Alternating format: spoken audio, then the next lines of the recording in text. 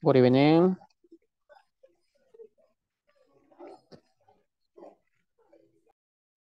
Good evening. Good evening.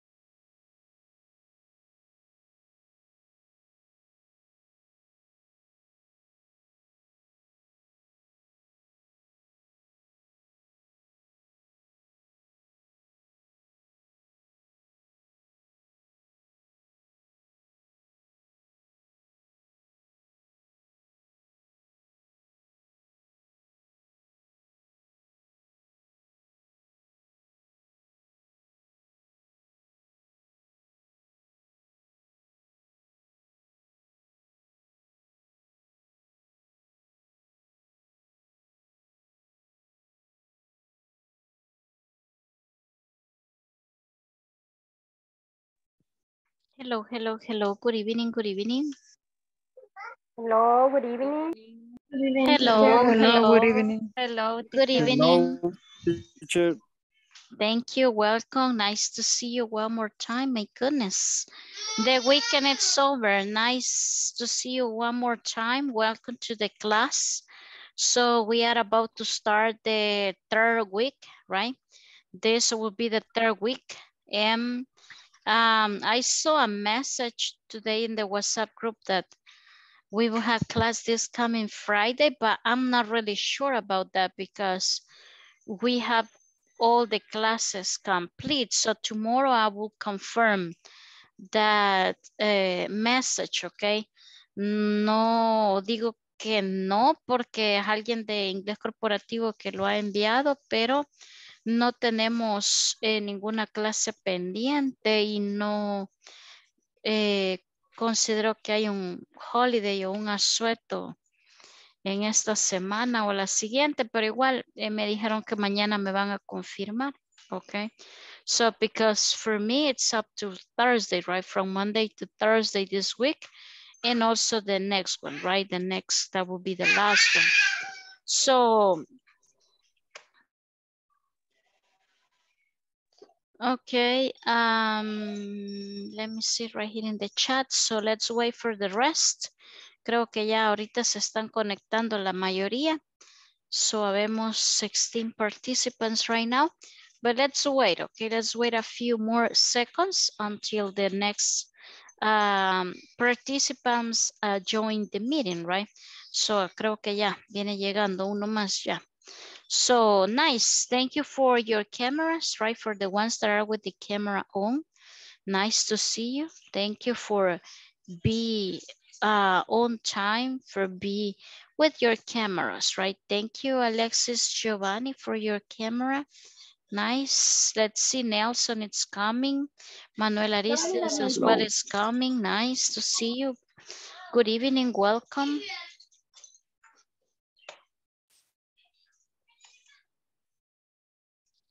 Let's see right here in the chat. Nice. Nice. So let's start. Now we are 19. Okay, so I don't know if you did something special during the weekend. ¿Y será que hicieron algo diferente, algo especial? Let's see, Cristina Claribel. Did you do something special during the weekend?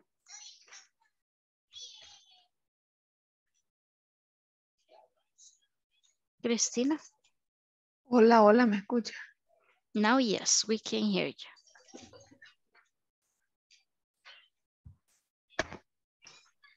Christy, did you do something special this weekend? Did you do something different from the normal weekends? Algo especial me está preguntando, ¿verdad? Yeah, if you did something special, something different.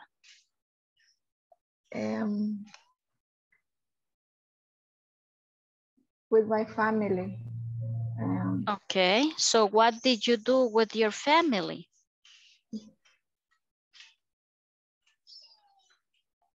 ¿Qué hizo usted con su familia? What did you do? Ay, ¿cómo le pueden? Salimos a pasear, espérame, ya le. How do you say salimos de paseo? Salimos a pasear.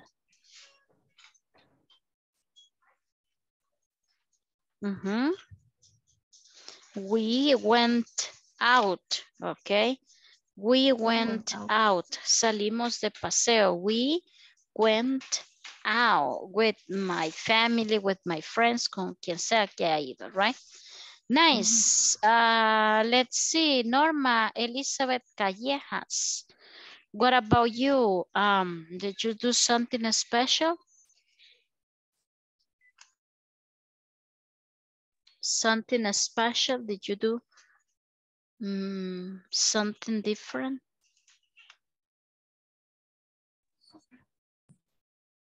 Hola. Yeah, go ahead. Norma Callejas. En realidad no hubo algo diferente hoy. Okay, so Realize. I didn't do anything special, nada diferente, nothing special. So nada especial, nothing special. Okay, was like a normal weekend.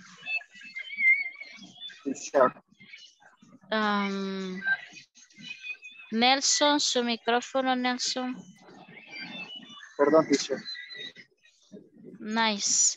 So let's see. Let's start with the attendance. But first, Mary and Daniela, what's today's date?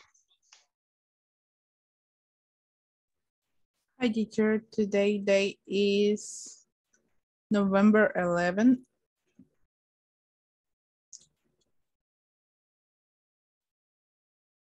Today, Mary? No, sorry. Sorry, I get confused. Today is November 14. Okay. And the year? 2022. Okay, perfect. So today is a Monday, right? Today is Monday, November 14th, 2022. Okay, nice. Let's start with the attendance. Just let me go back right here to the file. And just a moment right here. Yeah, right here it is the file. Please let me know if you are here, right? So, como siempre, usted me avisa si está por acá presente. Alexandra Patricia. Present. Nice. Alexis Giovanni. Present, teacher. Nice, thank you. Let's see, Alfonso Antonio. Present. Nice. Blanca Guadalupe. Present, teacher. Nice. Carlos Antonio. Carlos Antonio. No. Cristina Claribel. Present, teacher. Nice. Edwin Alexander. Present, teacher. Nice. Eunice Abigail. Present, teacher. Okay, nice. Isaura Eveli. Present, teacher. Nice. Alex Omar. Present, teacher. Nice. Juan Marcelo. Marcelo.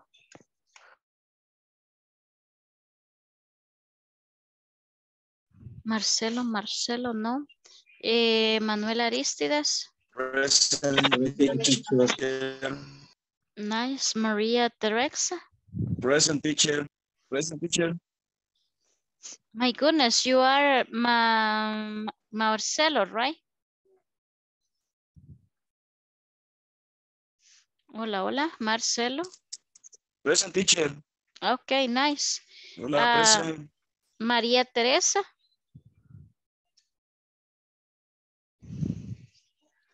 María Teresa no está. Marianne Denise. Teacher. Present. Nice. Marlon Jonathan. Teacher. Hello, hello. María Teresa fue la que escribió al grupo que no iba a poder conectarse. Okay, okay, nice. So, Marlon Jonathan.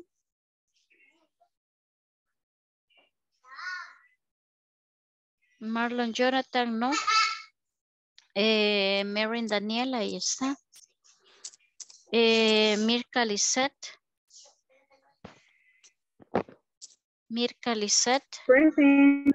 Ok, nice.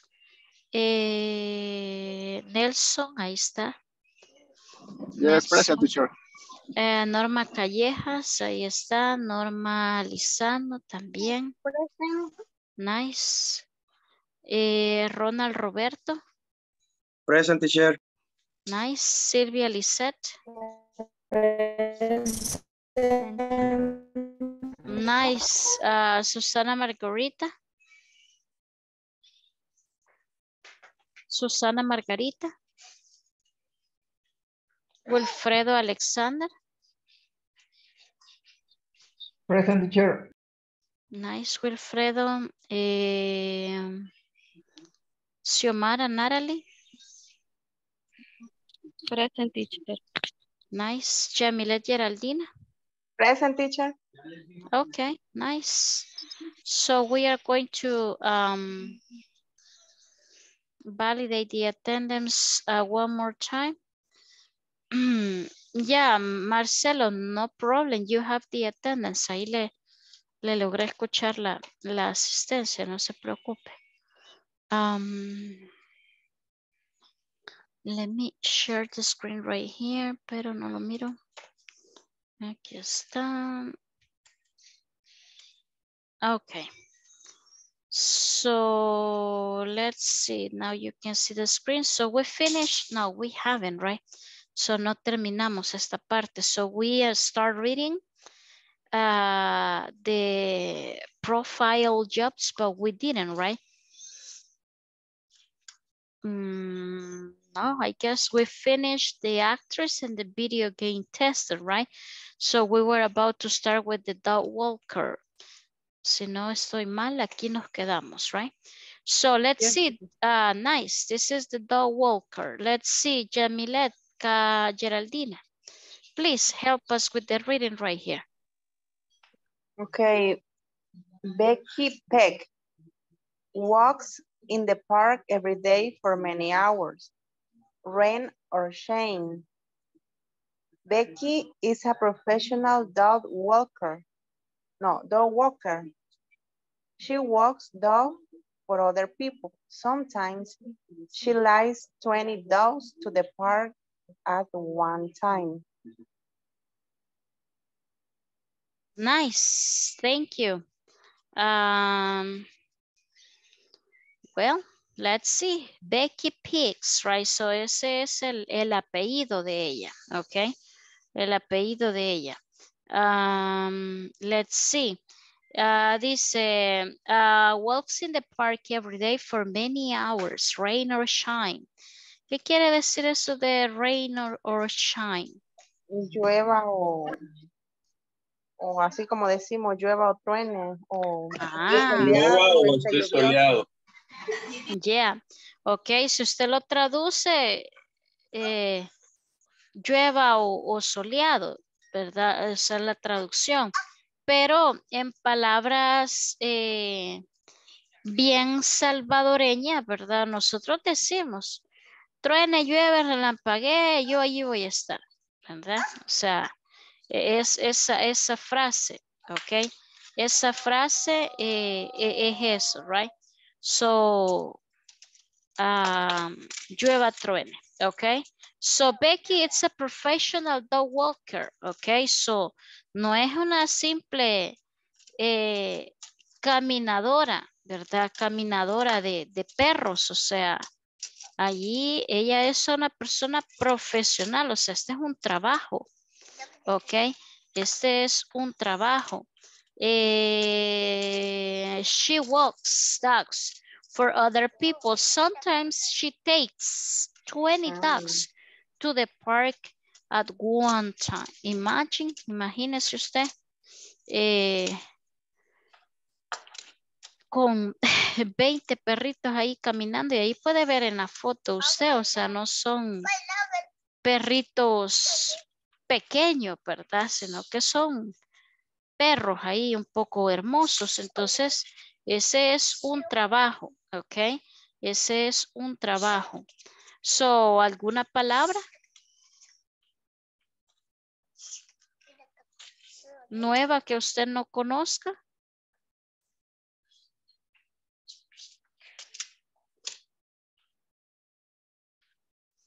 No? Okay, so let's move on. Let's move on with the next one. Now we have right here Carlos Ruiz. He is a teacher.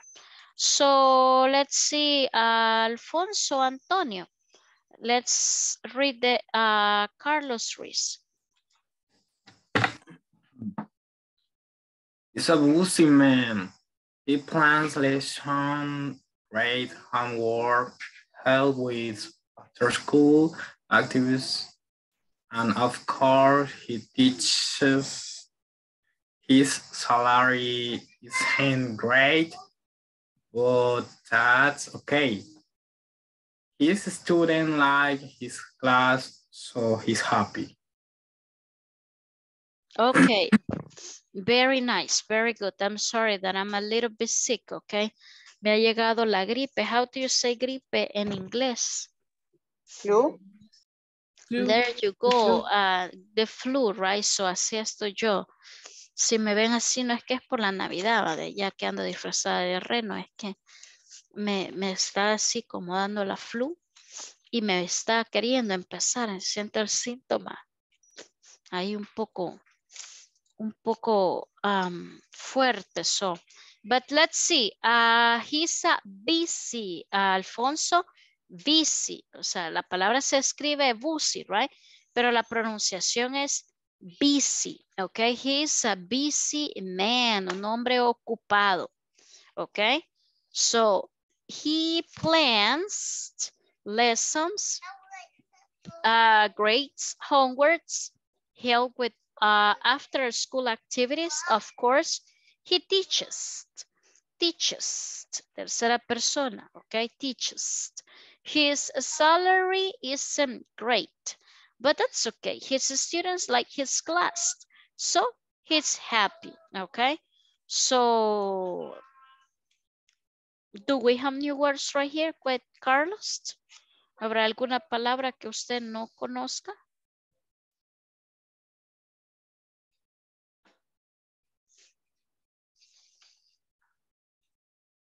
Hola, hola, ¿no? Puede. No, teacher. Ok. Cuando dice ahí, let's see, ¿cuál es la frase? His salary isn't great. What is the meaning of that? El salario de él no es grato. No es bueno. No es tan bueno. Ajá.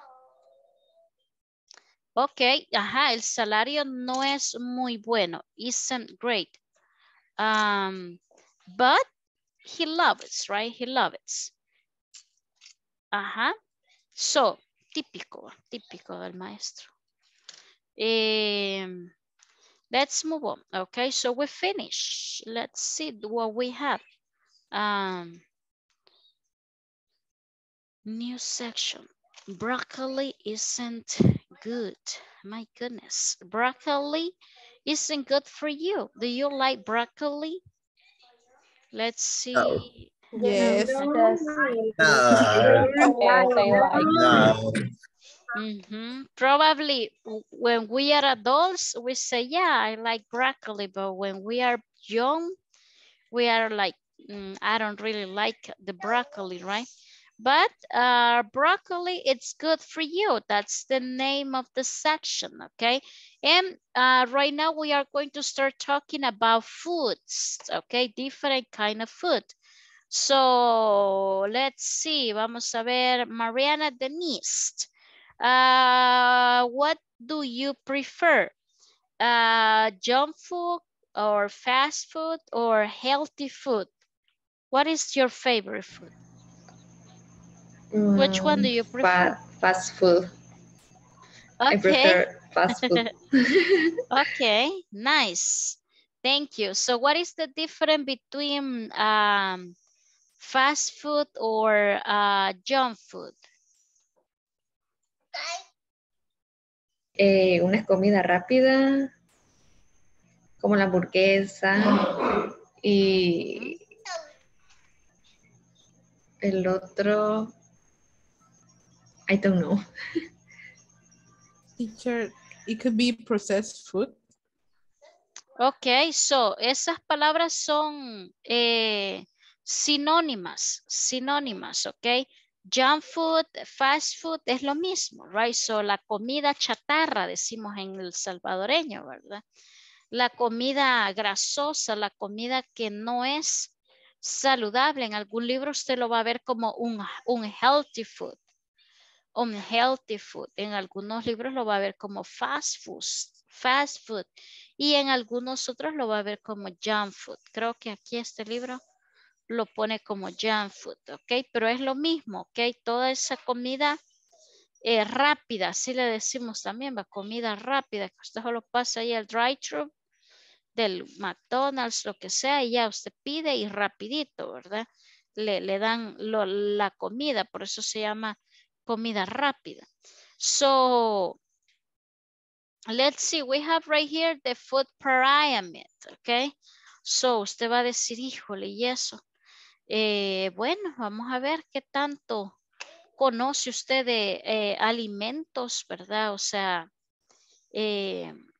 la comida. La food pyramid, so es una, algo creo que global quizá, ¿verdad? A nivel de mundo es lo mismo, ¿verdad? No importa si usted está por aquí o por allá. So, la pirámide alimenticia clasifica la comida igual, right? So, based on this, it says food pyramid for good health, eat a lot of grains, vegetables, and fruit. Eat some dairy, meat, and other proteins. Eat very little fat, oil, and sugar, right? So, the pyramid starts from the bottom, right? Esta, como es una pirámide, vamos a leer de abajo para arriba, right? So from the base part until the top right here.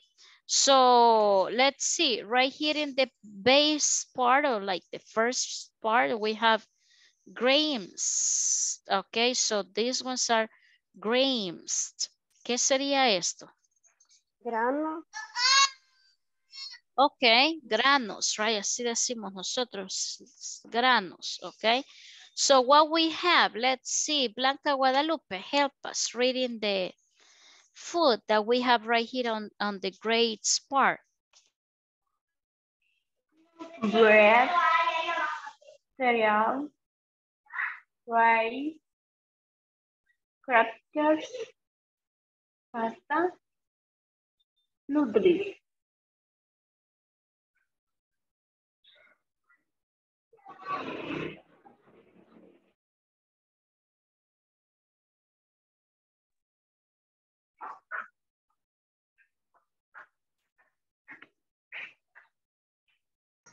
Your Teacher. microphone, The teacher. microphone, teacher. Oh my goodness.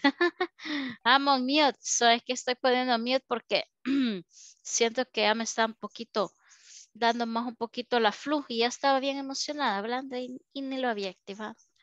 Sorry. So grains. So we have bread. Okay. So bread. Then we have cereal. Okay. Cereal se escribe como en español, ¿verdad? Pero la pronunciación cereal. Okay. Cereal. Crackers. ¿Cómo traduce usted esto de las crackers? Galletas saladas. Ok, porque usted me va a decir, bueno, ¿y las cookies cuáles son entonces? Las cookies son las dulces, ¿verdad? La típica Oreo, esas redonditas, right? So esas son las cookies. Las crackers son la galleta salada, decimos nosotros en español, ¿verdad? Hay de todos cuadradas, redondas, como sea, pero son así como simples. What else we have right here? Rice. Okay, rice. Now we have pasta. Okay, pasta. Pasta and noodles. So, ¿cuál es la pasta? Spaghetti. Spaghetti, ¿verdad? Lo que nosotros decimos los macarrones, decimos. So, esa sería la pasta. Los macarrones. ¿Y los noodles? Those are like a Asian version of it. O sea, eso no es algo típico de nosotros, pero en otros países sí, right? La sopa de noodle, le dicen. No, para nosotros los noodles que tenemos más parecidos es la maruchan, right? Ese tipo de... Si usted ve en el vaso, ahí dice noodle. ¿No se ha fijado que ahí dice noodle soup? Si lo busca en inglés, right? Como tienen inglés, español, noodle soup, ¿ok? Entonces es una sopa como de fideos para nosotros, ¿verdad? Así como no es grueso como el espagueti, sino que es más delgadito. El noodle para nosotros es el fideo, pero en otros países es como una pasta, right? Pero ahí va a depender, pero para nosotros el salvadoreño quien pide fideo. Go ahead. El chaumín entra en eso. Ok, exacto, es cierto. Nosotros tenemos el xiaoming, right? Que ese es como comida que no es nuestra, right? Pero sí comemos. El xiaoming, ajá, es como no es macarrón, sino que es de otro estilo. Ok, nice. Now we have fruits and vegetables. Vegetables, no me vaya a salir con vegetales, ok? Vegetables, ok? Fruit, vegetables. So let's see, Normalizano, help us with reading the fruits right here. Fruit. Banana, orange, strawberries, mangoes, apple. Perfect, nice. Bananas, right? Bananas, oranges, strawberries, okay? Strawberry, no, okay? Strawberries, mango, okay? In this case it's plural, mangoes, okay? So usted va a decir, mire, por ahí mango dice, sí, pero la pronunciación en inglés usted tiene que hacerla, ¿verdad? Yo le digo, mira, es mango, qué bueno, right? But in English, you look at that mango, okay? So that would be mangoes. And the apples right there, the apples. Nice. Let's see, ayúdeme with the vegetables. Isaura, Evelia, please. Go ahead with the vegetables. Broccoli, carrots, lettuce, tomatoes, potatoes. Very good, very nice. The broccoli, right? The famous one, broccoli. Los little trees, right? Los little trees. Así le dicen los niños, así dice Gerardo, con un arbolito está comiendo.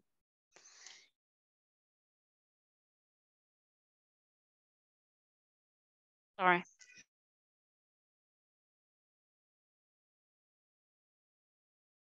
Sorry. So broccolis, right? So now we have the carrots Tomatoes and potatoes, right? Tomatoes and potatoes, ok. Escuchen, no me vaya a decir con patatoes, right? Potatoes, right? Potatoes. And this one is lettuce. Lettuce. Lettuce, me dijo alguien. No, no se dice lettuce.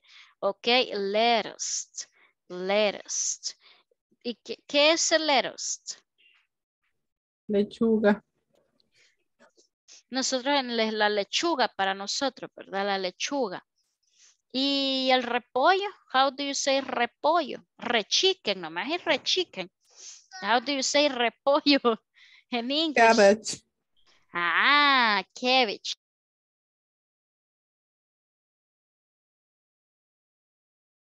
Sorry. Yeah, there you go. Okay, cabbage. Okay, cabbage.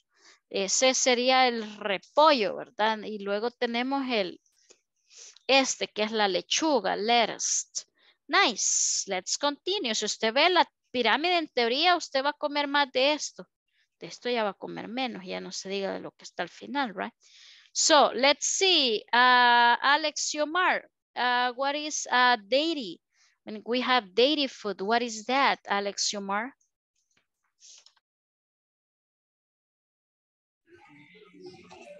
Dairy. Lácteos. There you go, ok, no es daily, ahí no dice daily todos los días, no, ahí dice daily, dairy, ok, dairy food. ¿Cuál es el dairy food? Los lácteos, usted dice los derivados de la vaca, dice usted, todo eso va ahí. Ok, so go ahead with the reading, Alex Yomar, please. Milk, yogurt, cheese. Okay, very good. Milk, cheese, right? Cheese and yogurt, okay? Nice. Now we have the meat and other proteins. So let's see. Wilfredo Alexander, please, meat and other proteins right here. Milk. No, this one's right here, meat. Okay. Fish, pescado. Creo que sí dice, ¿verdad? Fish, beans, chicken, nuts, beef, no sé. Egg. Okay, very nice.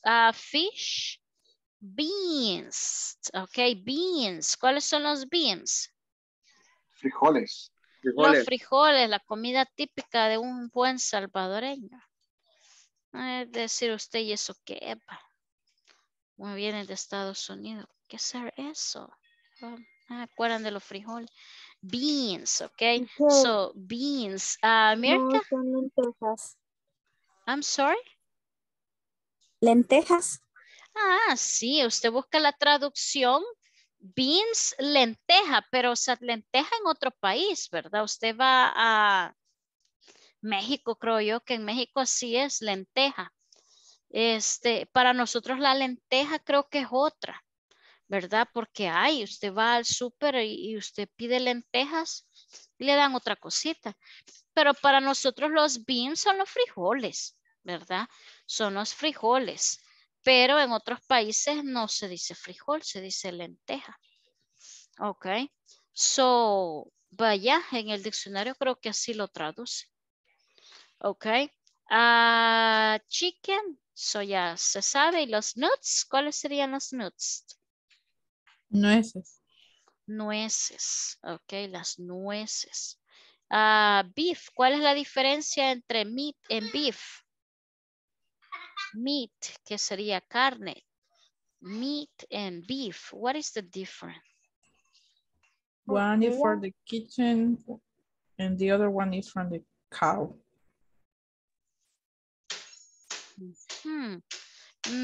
But the two of them, yo creo que los dos son de las... Ajá, go ahead. Si está cocinado o no. No, creería. No. Uno está ¿Cocía? cocinado y otro no está cocinado. Ajá, go ahead, Ronald. Creo que cuando dice beef es que ya es directamente lo que está diciendo, sería carne de res, y la otra en meat creo que solo es carne. Puede referir a la carne de cerdo, carne de pollo, no sé. Ok, can be, ajá. ¿Alguien más sabe algo ahí sobre eso?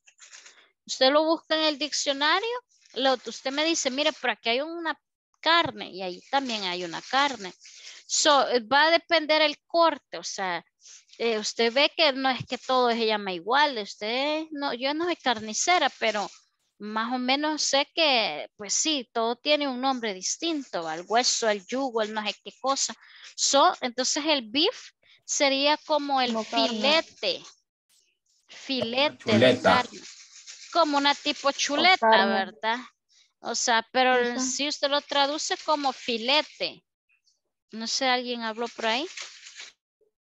O como la carne molida. No, ya ahí molida ya es de otra forma, ya sería de otro tipo. Sería como la costilla.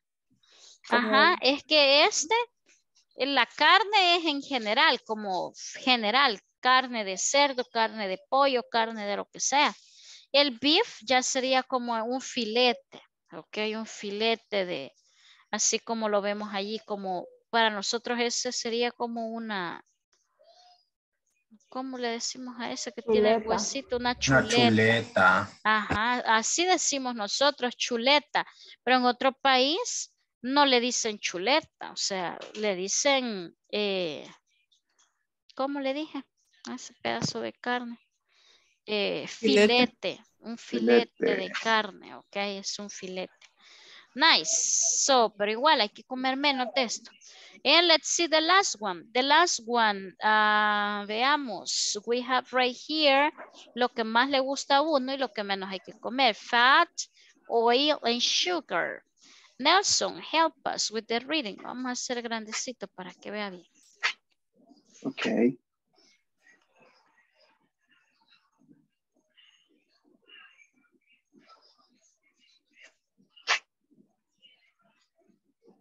Nelson.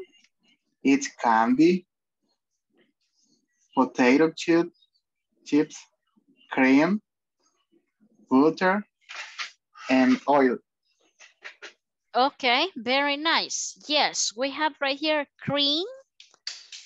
Cream es la crema, ¿verdad? La crema para nosotros. Sí. Candy, los dulcitos.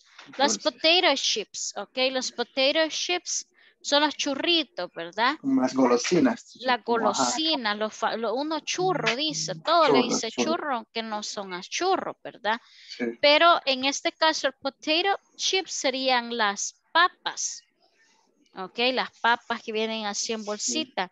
Usted me quiere decir, mire, y entonces y el tortichip y todos esos otros que hay, solo chips.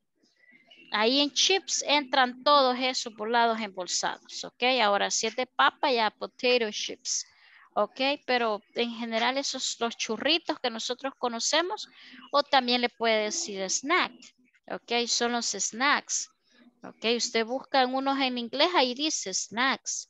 Esos son los chips.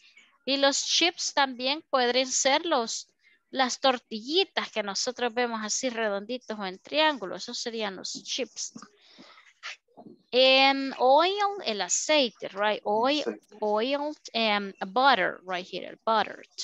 So, la mantequilla. Nosotros no decimos mantequilla, decimos la margarina. La margarina.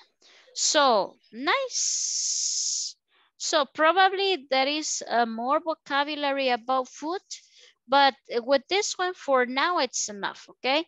Si usted ya se podía el nombre de todo esto, pues qué bueno. Si no, pues ahí repase, ¿verdad? Para que pueda usted manejar esto. So, let's see. How about some sandwiches? How about some sandwiches? This is a conversation between Amanda and Adam. And it says, what do you want for the picnic? How about some sandwiches? Okay, we have some chicken in the refrigerator, but we don't have any bread. And we don't have any cheese. Do we have any drinks? No, we need some. All right, let's get some lemonade. Okay, let's buy some potato salad.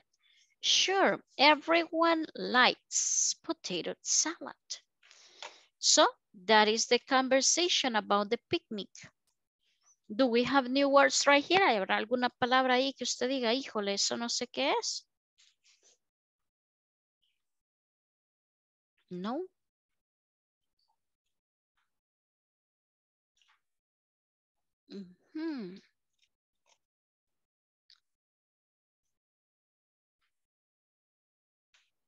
Okay, so let's see. Mirka, please be Amanda. And Juan Marcelo, please be Adam. So go ahead, Marcelo Yes. and Mirka. I am Adam here. Yes. You are Adam, please. Okay. What do you want for the picnic? How about some sandwich? Okay. We have some chicken in the refrigerator, but we don't know have any bread. And we don't have any cheese. Do we have any drinks? No, we need some. All right, let's get some lemonade. And let's buy some potato salad. Sure, everyone likes potato salad. Okay, thank you. Very good, very nice. Okay, so sandwiches. Okay, usted dice sandwich, ¿verdad? Así lo habían marcado, hacemos ese witch. Me voy, bueno, ni decimos me voy, me voy, dice usted. Me voy a comer un sándwich, ya no diga así, ¿ok? Sandwich, ¿ok? En este caso son plurales, ¿verdad? No es uno, son varios, sandwiches, ¿ok? So, let's see, refrigerator, eso ya lo vimos, right? Refrigerator, refrigerator. Cheese, cheese, cheese. Lemonade, lemonade, lemonade. Salad, salad. Potato salad. Nice. Let's move on, okay? Por el tiempo nos vamos a mover. So now we have some and any. Y aquí vamos a ver algo de los countables and uncountable nouns. Esto es bien facilito, aunque se entra en discusión. O sea, el tema es bien fácil, pero a veces uno no lo entiende, ¿ok? Contables y no contables. Simple y sencillamente las cosas que yo puedo contar y las cosas que yo no puedo contar. ¿Ok? Para eso yo hago uso del some y el any. ¿Ok? Some, any. Usted me va a decir, mire, ¿qué significa? Es casi lo mismo. Usted busca las dos palabras en el diccionario y casi es lo mismo. No sé si alguien ya tiene el significado de some and any. Mucho poco. Any, it could be Ninguno. ninguno. O el negativo.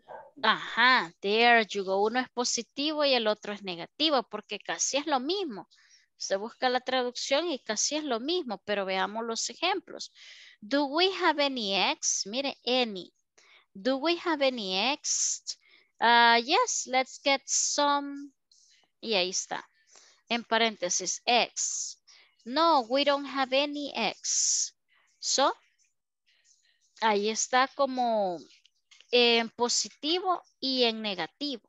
Ok, normalmente el some va a ser para positive sentences y el any va a ser para negative sentences. No siempre, pero en este momento el contexto, el libro lo presenta así. Más adelante usted puede aprender otra forma de usarlo. Let's see the second question. Do we need any bread?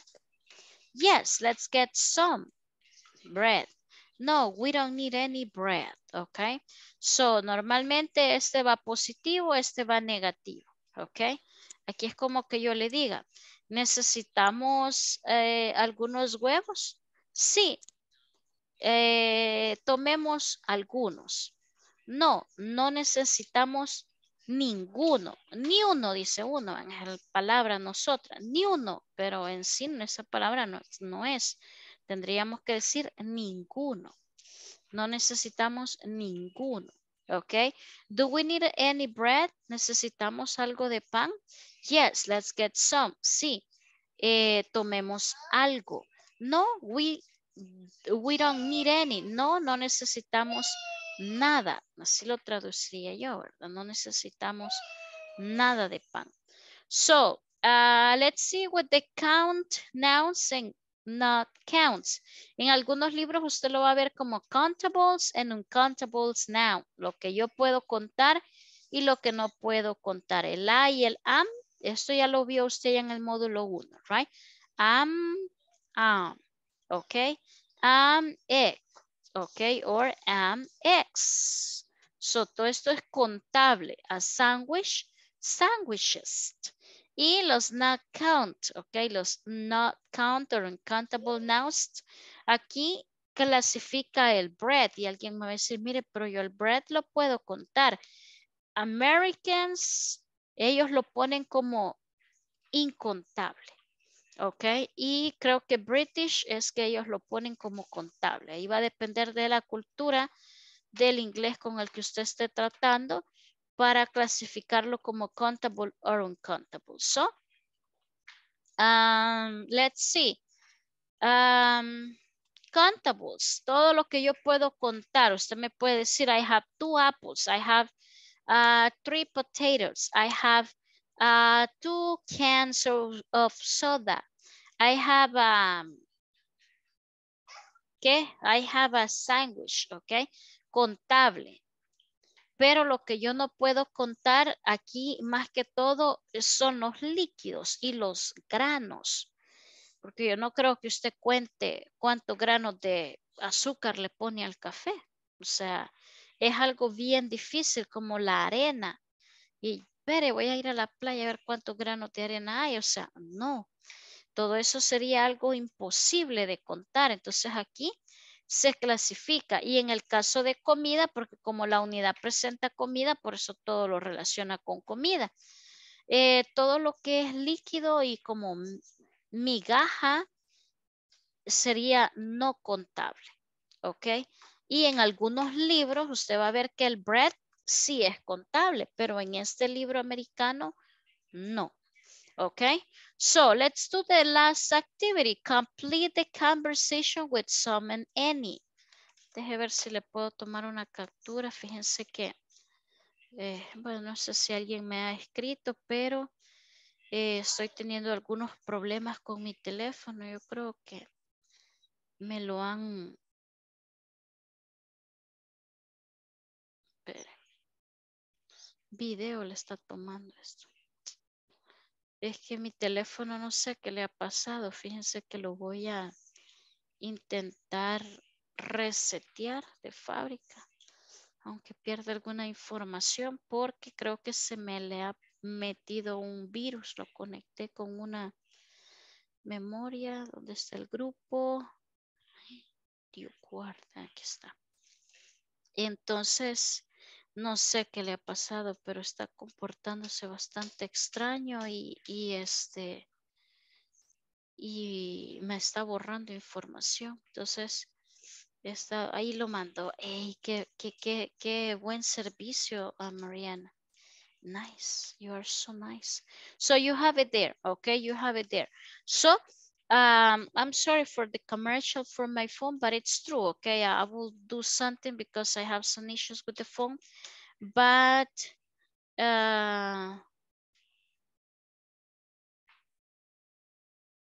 Manuel Aristides, I don't know what is the message that you have there. Let's see. So let's do it right now. Let's complete the conversation with some and any. La clave es positivo o negativo. Usted ve positivo, no va el some, right? Usted ve negativa la oración, so va el any. Déjenme crear rápidamente. Híjole, tenemos 10 minutos menos. So vamos a crear nada más 4 grupos. Quedan prácticamente de 6. So ya lo tenemos ahí en el WhatsApp. If you don't have the manual or the exercise with you, so you have the picture there. So let's work together. Let's do the exercise and then we will check together, right? So está claro lo que vamos a hacer, right? Yes, class. Nice. So let's Yes, do it teacher. right now. Thank you. Appreciate. Nice.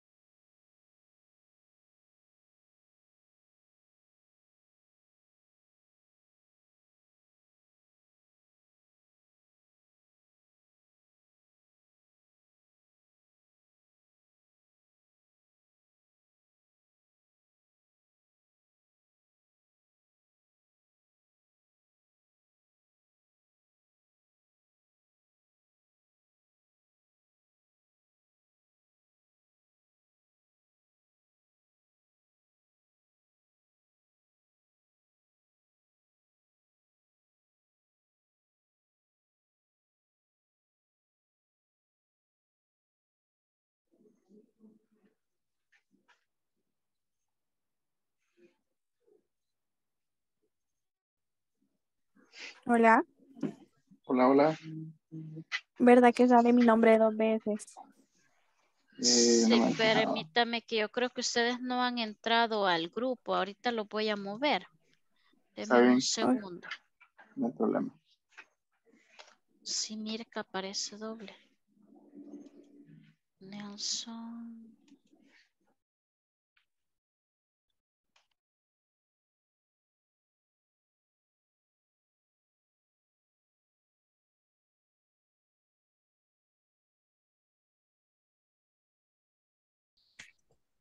We need.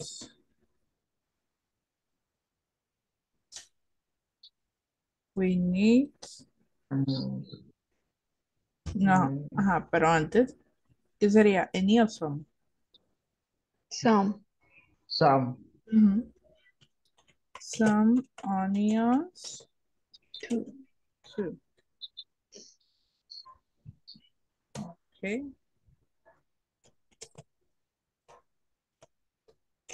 Oh, I don't want. Any. Mhm. Onions. I I hate it. hate onions. I hate onions. I hate onions. Uh-huh. I hate onions. Right.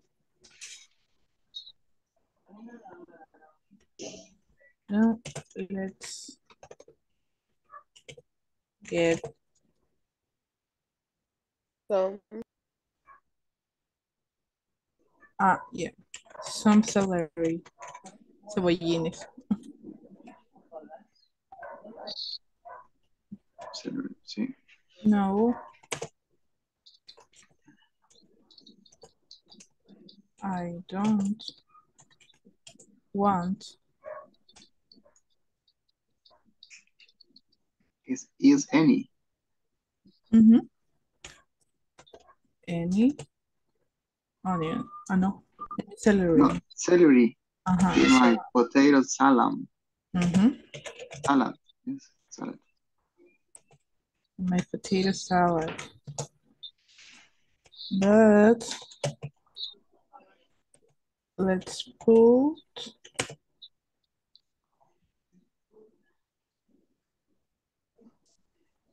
Aquí es Some. some. Sí, some.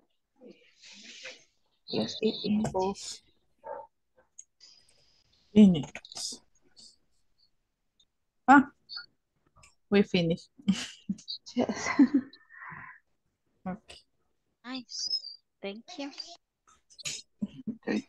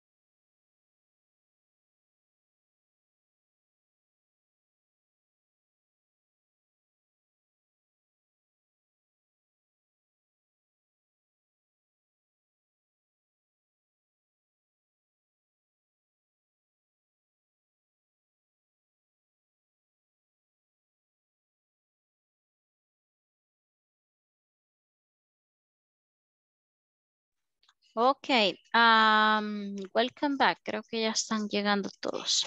So let me share the screen one more time right here. And let's see together, right? So, some, any. Creo que el grupo, bueno, los dos grupos en los que me metí habían terminado. El otro no estoy segura. But let's see, okay? Let's see.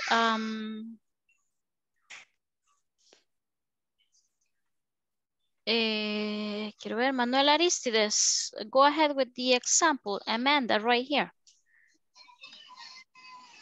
And the first sentence. Yeah, the first one right here, Amanda. I know it's the example, it's done. Okay, the store doesn't have any potato salad. Nice, continue. Let's see, Wilfredo. Okay. Well, we have lots of potato. Let's make some. Very nice, okay. We have a lot of potatoes. Let's make some positive, right? Marcelo, continue. Amanda. Okay. We have lost. Do we have any mayonnaise? Okay, do we have any? Okay, do we have any mayonnaise? Nice. Isaura, continue, please, with Adam. No, we need to buy some. Okay, now we need to buy some. There you go. Alfonso, Antonio. We need some onions too. Perfect. We need some onions too. Let's see. Norma Callejas, continue. Oh, I don't want any onions. I hate onions. Okay, I don't want any onions. I hate onions. Jamilet, Geraldine, go ahead with the next one. Then let's get some celery. Okay, let's get some celery. What is celery? Lechuga. Apio. Apio, ok. Lettuce, dijimos que era la lechuga, right? So el celery es el apio, ok, el apio. Nice. Let's see, Alex Yomar, continue. No, I don't want any celery in my potato salad, but let's put some apples in it. Perfect. Any and some. And the last one, let's see, Norma Lizano. apples in potato salad. That sounds awful. Nice. Apples in potato salad? Question, right? Como manzanas en la ensalada de papa. That sounds awful. ¿Qué dijimos que era awful? Eso ya lo hemos visto. Awful. Eso suena horrible. Terrible, ok. O sea, es algo más que feo, ¿verdad? En este caso la combinación es como terrible, ¿verdad? Mala combinación.